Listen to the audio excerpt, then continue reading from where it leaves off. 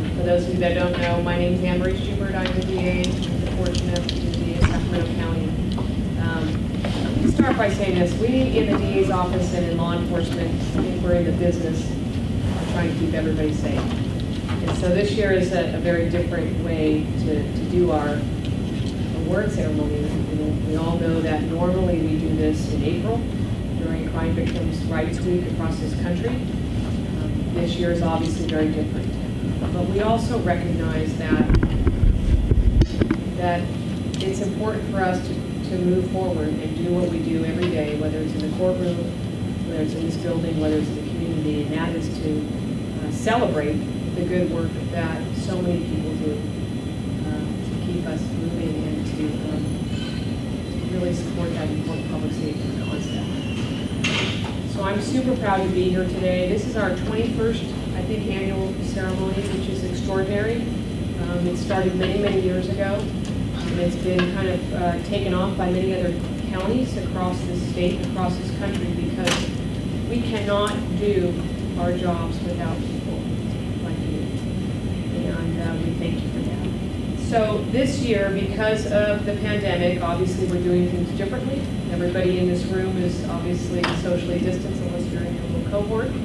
We have our masks. I don't have it on right now for speaking purposes, but I'll put it back on. We are live streaming this, so hopefully your friends and family and whoever else wants to can watch this and celebrate today as we move forward. So you can see on the back we have our homicide quilts, which go with our homicide support network, which recognize people that have lost their lives to violence in our community. So today, normally we do this all in one setting. We do our Beacon of Hope Awards and we do our Outstanding Citizens, but because of the times we're in right now, we're going to split that up. This morning we'll do our Beacon of Hope. This afternoon we'll do our Outstanding Citizens. We're going to take all our necessary precautions, and I thank both Rochelle and Shelley for helping out in getting this all together. So today, this morning, is our Beacon of Hope, and this award was started just a couple years ago because there was a realization when we recognize folks from our community that there are folks out there, as I would like to say, they harvest hope. And they support victims in ways that are unique, and they step forward with empathy and compassion and really hope. And that's why this award is such an important thing for today. For Linda, for the Kellers, I'm just super proud to be able to stand here. So before I introduce Nancy to start our awards, when I think about this award, there's a couple things that come to mind, at least for me, in terms of quotes. And we all, those of us in this business, like to use quotes. And many years ago, I don't want to date myself, but Nancy and I think we were in the same unit together in child abuse. She's never leaving it, just so you know. I had a little quote on my desk that said, each of us, whether we have anything to do with children or not, are directly affected by how they're treated. And so the recipients today, Linda and the Kellers, I think that's a testament that you have realized, is that we're all affected by how they're treated. And when I think about the Kellers and your profession as being a police officer, and in the times that we are living in and the challenges that we're facing, the quote I saw this morning was, when you think about quitting, remember why you started. And all of us, whether we're prosecutors, law enforcement, public safety professionals, we have to always go back to why did we start. And then lastly, when we talk about this Beacon of Hope, there's a quote from Desmond Tutu, which is, hope is being able to see that there is light despite all the darkness. And so today, I thank you all for being here and providing that hope. And with that, I'll turn it over to Nancy to talk right now. Thank you. Good morning. Thank you for being here in person and virtually to celebrate the honorees of this year's Beacon of Hope Award, Linda Borden and the Keller family. Remember me. The word remember comes from the Latin rema memorare. To remember, to bring back an image and or thought, to remember someone by not forgetting they once lived. Remembering a life, even if it was a life only for a few days, weeks, months, or a few years.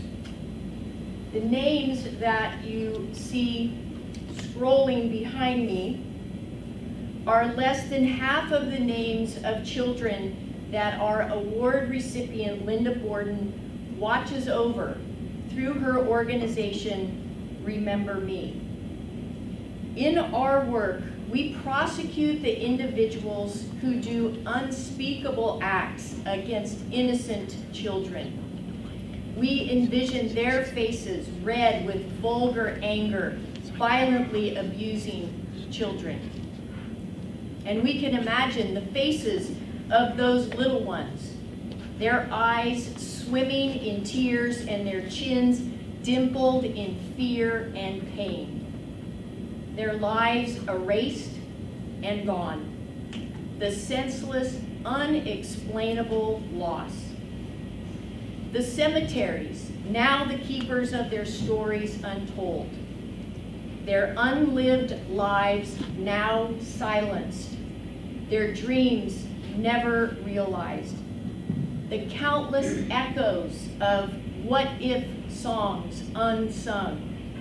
The lives never fulfilled to what could have been. Their possibility and potential never known. But remember me. Linda Borden will, as she does throughout the year. She will spend an afternoon this autumn going to the cemeteries when the maples are clad in gold and scarlet leaves are falling like poems of regret onto the sad heart of the earth.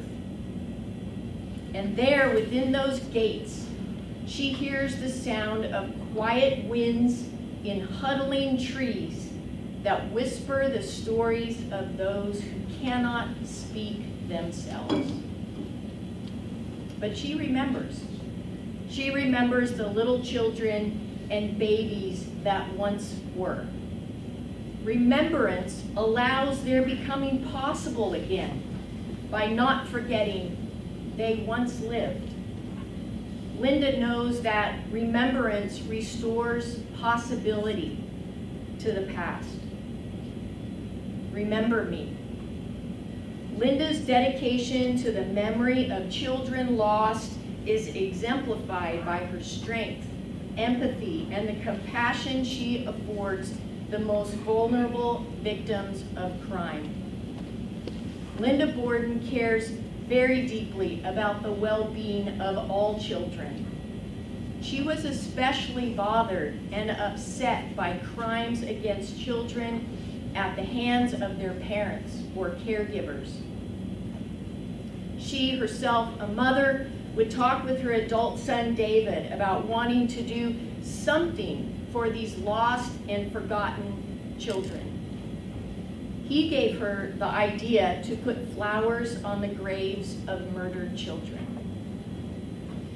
Linda wanted to remember these children who often had no one to support them or treasure them while they lived, and certainly no one to watch over them or remember them after they had died. As she often says, all these children deserve better than what they got.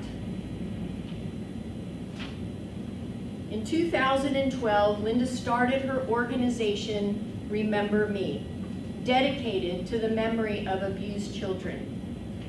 I first met Linda when she was in court while I was prosecuting a torture case of a 12-year-old girl. She quietly sat and watched the proceedings day after day, and one day, organization, Remember Me, she continues to be dedicated to the memory of abused children. She has a file on children who have been murdered, who are missing, and children who have been severely abused or neglected within Sacramento County. Her two file drawers hold more than 120 names of lost children. Again, many of them you see scrolling behind me on the screen. She attends court proceedings to stay up on current cases and be someone visible for children who have no one else. Linda cleans their grave sites, puts out flowers and buys headstones for children that have never received one. Occasionally, she will receive a donation for her organization, but most of the funds used are raised by Linda herself. Linda is a State Fair award-winning baker. She often will sell her cakes to help fund her organization. But because she loves to bake, and she loves law enforcement, and she loves our office, she will often provide cakes to law enforcement units. Some of our lieutenants and officers are here today, as well as sending cakes to the DAs in the socket unit. Linda mostly operates independently, but her friend Megan, who is here today, assisted her before moving to Arizona.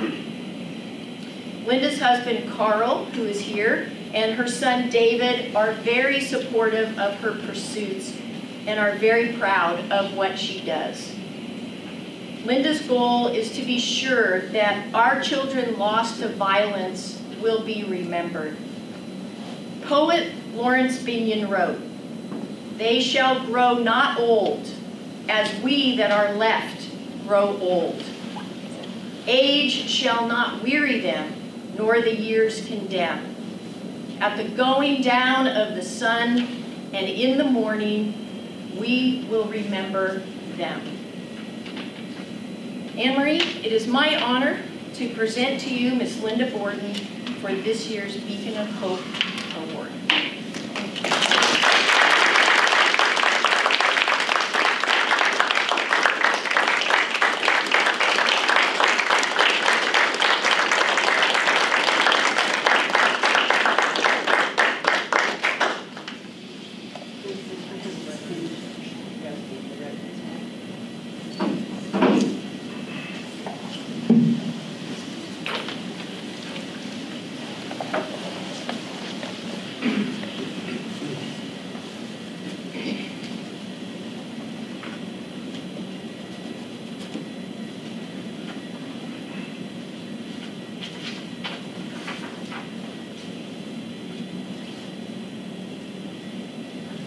Thank you, Anne-Marie. You can take the mouse. Good morning. 9 years ago, I started Remember Me.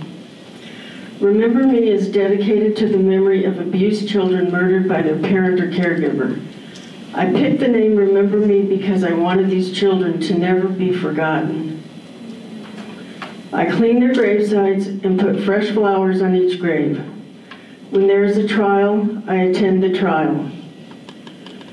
When I started Remember Me, I had no idea that years later, I'd be standing here accepting an award for my work by a group that I admire, respect, and hold in such high regard.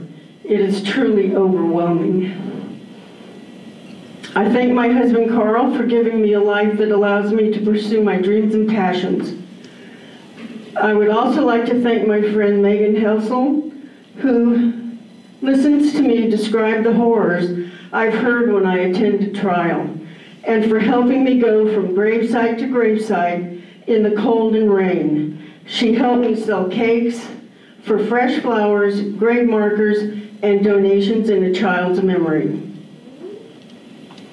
But most of all, I would like to thank the prosecutors who prosecute these cases. It is not an easy job and not everyone can do it. But in my opinion, they're the finest lawyers you would ever want on your side.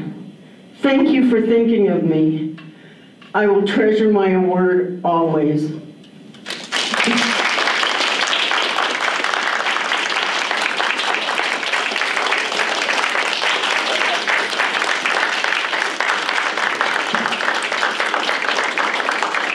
Thank you.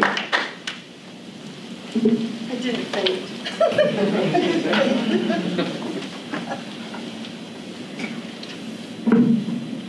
Can we take a picture with the award? Oh, sure. With the mask? Yes, mask too. Do you want to go by yourself, Chris? No, I want you. Oh, yeah. Yeah. It is beautiful. It is beautiful. Yeah. Thanks.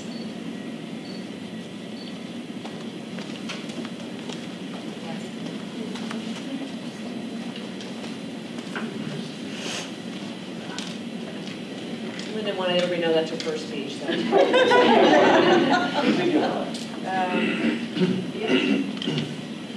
Listen to Nancy and to just hear about, for me, it's, I mean, we are an extraordinary business. And you are really an extraordinary human being, so, speak up. Anyway, thank you for what you do every day. Thank you.